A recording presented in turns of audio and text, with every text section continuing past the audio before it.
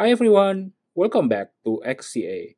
In this video, I'm going to show you a quick demo of an AI recipe scanner that I have added to the AI expense tracker app. So let me tap on the recipe scanner tab and then select this select image. Now I have the option to select from camera, file, or photo array. Now let me take a picture of a receipt that I have in here. Okay,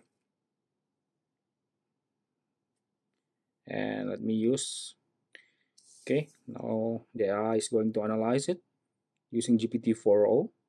And here's the result. We have the merchant name, Raphael Fruit, the date, and the items. Mixed fruits cup, 20,000 rupiahs, papaya cup, semangka cup. Okay, and the total is 50,000 and paid by debit card. So this is amazing, right? We can copy as a JSON if you want. And here, because we are inside the expense tracker app, we can also add this as an expenses. So we have the confirmation, mixed fruits cup, papaya cup, and semangka cup. So let me add this.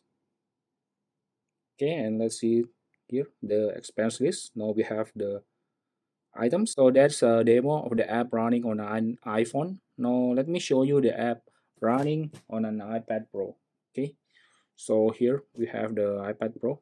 As you can see, if you see, there are the items that we have added in the other one: mixed fruits cup, semangka cup, and papaya cup. Now let me tap on this receipt scanner and select image, select file. Now let me select from my file. Let's see, wait for the result. So there are 9 Coca-Cola and 128 Pepsi. Nice, right? So let me tap on this add to expense.